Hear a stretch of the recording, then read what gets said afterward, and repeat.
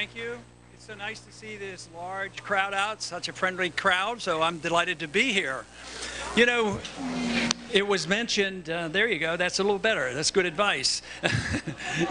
It was mentioned a minute ago by Simon that 48% of the American people aren't paying taxes, and a media person asked me last week, what do you think about nearly half of the people in this country not paying income taxes? And my response was, we're halfway there. Because that's been one of my goals. You know, I'm pretty old-fashioned on some of the things like the Constitution. I still take the oath of office rather seriously. And you know, if we had people in Washington that only voted for bills that were constitutionally correct, we wouldn't need an income tax. You don't need all that money. We wouldn't have the entitlement system. We wouldn't be the policemen of the world. We wouldn't be running up these debts. It would be totally impossible.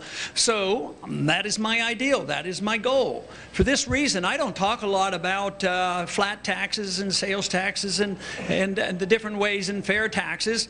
I want a flat tax, but I want it very flat. I want a fair tax, make sure that we're not paying hardly any taxes, including not only getting rid of the income tax. Our goal, actually, it should be even more easily achievable. I don't think we should have an inheritance tax at all. We should repeal that.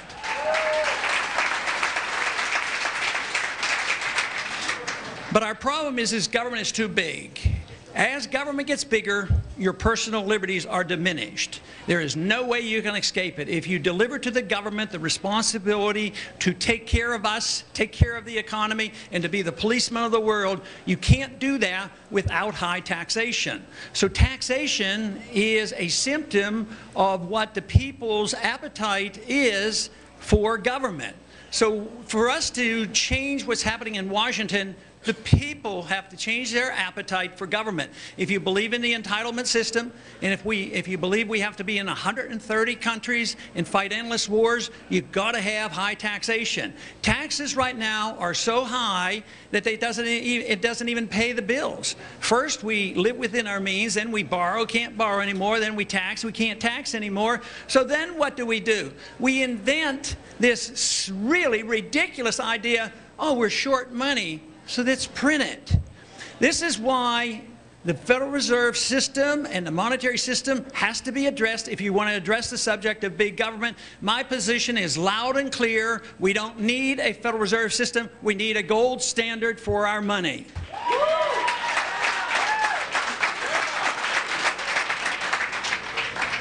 If we had a government that honored that, government would be limited in size, because if the Federal Reserve couldn't print money, interest rates would go up and the Congress would have to cut back spending. It would be self-regulating. But unfortunately, we don't have that.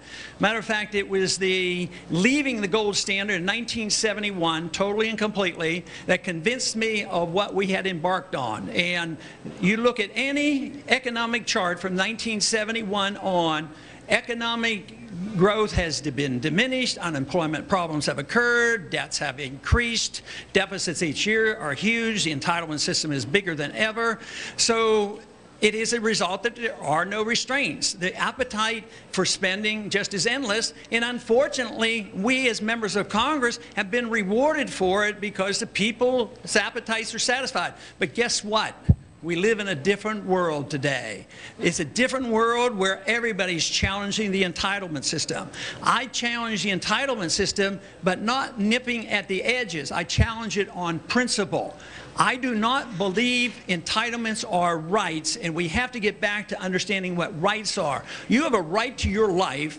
You have a right to your liberty. You ought to have a right to keep what you earn. But people who claim they're entitled to something does not mean they have a right to what you earn.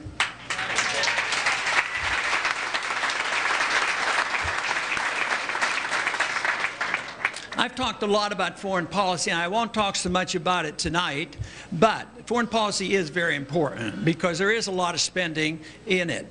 But there are some basic principles that I think we should adhere to. I resent the fact that we go to war now not without your permission, because the Constitution is explicitly clear. We go to war with a declaration. The Congress gets behind it. The people get behind it. You know who the enemy is. You fight to win, and you get it over with, and you don't drag it out for 10 or 20 years.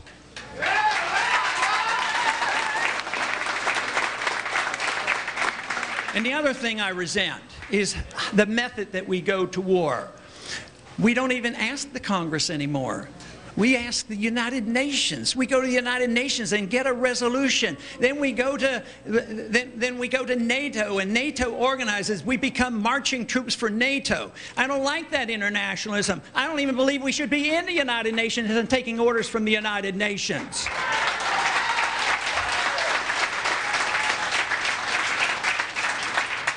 Now, we've been careless with that for a long time. Ever since World War II, we've been fighting a lot of wars and no declarations. But this last one, this Libya, is really an affront to our dignities, because we went to war there with the president just flaunting us and saying, I don't need to talk to you, not even a token resolution. But the tragedy is that the Congress really hasn't stood up to the president. So the president goes to war. He says, it's no big deal. I get my orders from NATO, and we're going in there, and it's for all kinds of reasons. But I tell you what, if we knew and understood what national sovereignty meant, we wouldn't succumb to this. We wouldn't allow this to happen. We would act within the confines of the Constitution. But I can look at the Constitution and the problems that we have and blame the lack of respect for the Constitution on almost everything. If we got into this mess by little respect for the Constitution, getting back to a dignified economy and common sense, why don't we just obey the Constitution once again? That would solve so many of our problems.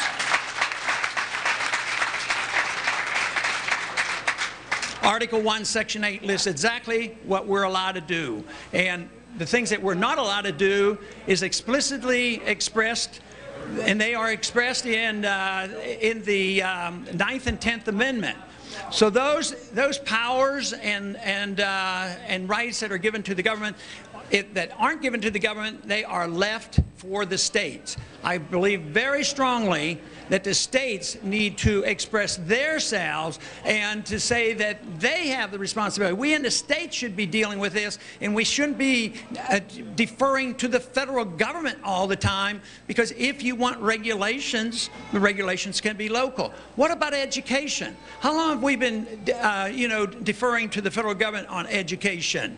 For a long time. Did we amend the Constitution? No. We just started doing it. Did the people in the Congress say much? No, very little. But we should say something. We don't need a Department of Education. We need to take care of our schools by ourselves.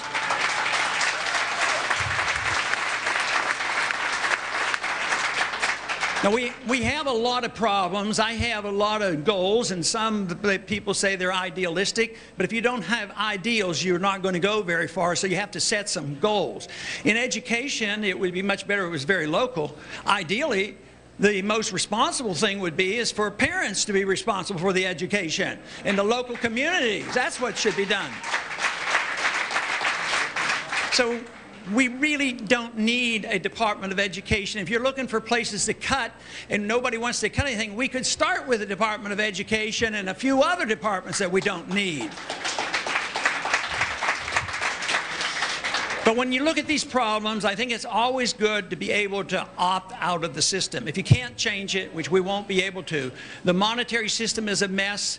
People ought to have the right to opt out. Today, if you opt out of the monetary system, if you use gold and silver as legal tender, the federal government can come down and arrest you, accuse you of terrorism and counterfeiting. Yet the counterfeiters are all over at the Federal Reserve. But I'd like to legalize, once again, your right and your constitutional right to use gold and silver as money. And then if you like the paper money, keep using it. But if you think you should use honest money, use the gold and silver. But you can do that in education as well. Yes, we have a monstrosity of a bureaucracy controlling education at the federal level, hiring thousands and thousands of bureaucrats, millions if not billions of dollars. But we always have to argue the case for opting out. That means we should never allow government to encroach upon your right to do homeschooling and private schooling.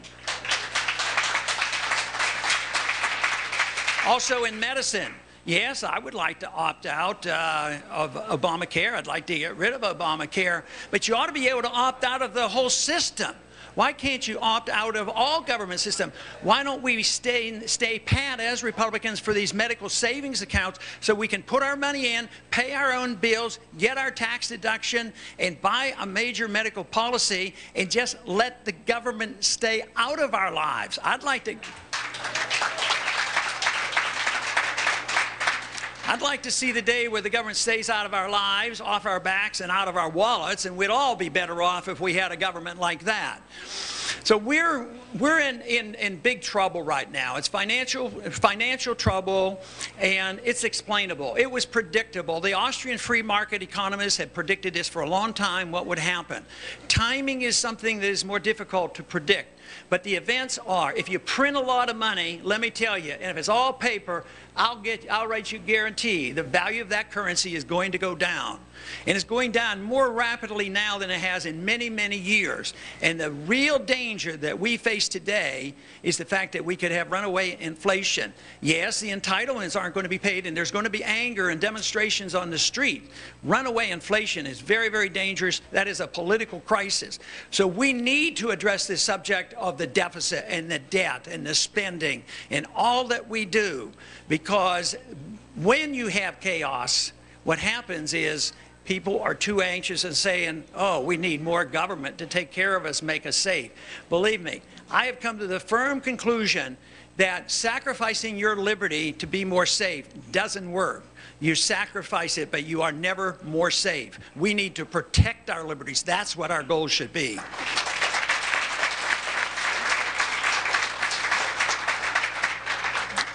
One of the responsibilities of the federal government, one of the major responsibilities, of course, is national defense, giving us a sound currency and an economic system that provides the opportunity and the chance for you to take care of yourself. But we need to re-emphasize this like we have never emphasized it before. We have to know what we believe in. We can't say, well, we want a little bit of freedom here and a little bit of freedom here and think that's going to work. We have to know what our goal is, and the purpose of all political action, from my viewpoint, should be the protection of liberty, not for running your life, not for running the economy. A president or a Congress does not know how to run the economy. They don't know how you should spend your money. They don't know what your spiritual values are. The government shouldn't be involved in that. So the sooner we learn that lesson, the faster we can shrink this budget and the deficit. Because if we get into a situation where there is chaos on the streets, I'm afraid too many people are going to say, well, what we want is order. Well, I'll tell you what, the best order in a free society, and the only way you can be protected, is not by having more policemen, not by having more federal agents with guns that come in who are all illegal anyway. What you need is a firm understanding and a conviction on how the Second Amendment works to protect you in a physical manner.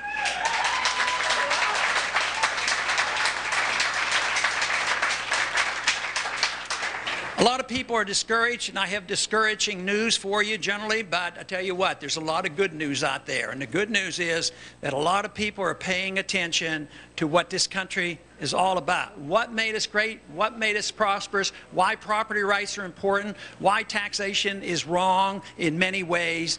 And people are thinking about it. The young people especially are talking about this and very interested in studying Austrian economics, studying and understanding why we shouldn't have a Federal Reserve System and why the Constitution is so important. So that is where I get my encouragement.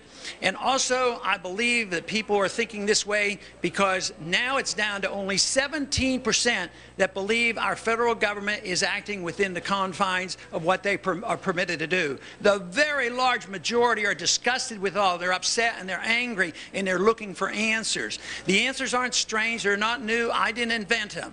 But we tested them better than any other country ever. We tested them for a couple hundred years, but for the last 50 to 80 years, we have allowed it to slip. We've lost our confidence. We've lost our determination to study and understand how free markets work.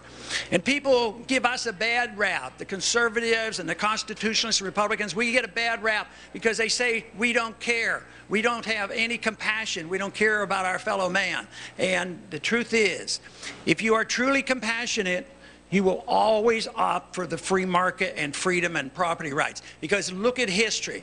The prosperity has always come with the greater freedom. We've had the greatest freedom and we've had the greatest prosperity. But guess what? It's going downhill. These last 10 years have been bad news for us. It's not just since 2008. It's been bad news. We haven't created any real jobs in the past 10 years, and we've accumulated all this debt. So it is coming to an end. But the question is, what are we going to do about it? Are we going to reinstate these values and say that we should not give up on this experiment? If you look at all of history, it has been occupied by dictators and authoritarians and kings and pharaohs. And yet we had the test, and it's new, and it was wonderful. And yet we're allowing it to slip from our fingers unless we make a declaration that we do truly believe in freedom and free markets and property. That is what the goal ought to be. Should be everything that you do politically, is to strive for those values. Don't allow this to leave us. Don't allow us to lose this. And the opportunity is there because the need is there. You know, 4 years ago, 6 years ago, 20 years ago, the attention for what I was talking about has been minimal. But today, there's a lot more attention. It's not so much that I give better speeches. It is, though, that there's a greater need because people are realizing the system we have today isn't working. Even those who have been on the receiving end are getting worried. How are they going to get your money if you don't have jobs and working hard to get taken care of? So there's a lot of concern. That means there's a lot of opportunities. We do have the answer. Our party has traditionally stood for these values. We have to restate those principles and stick to them because there's no reason in the world that we have to continue to go downhill. There's every reason in the world to believe that if we do the right thing, it would not take long. With our liberties, we can get on our feet in no time. If we do not restore our liberties, we are in big trouble, and it may take a lot longer. So I thank you very much for coming.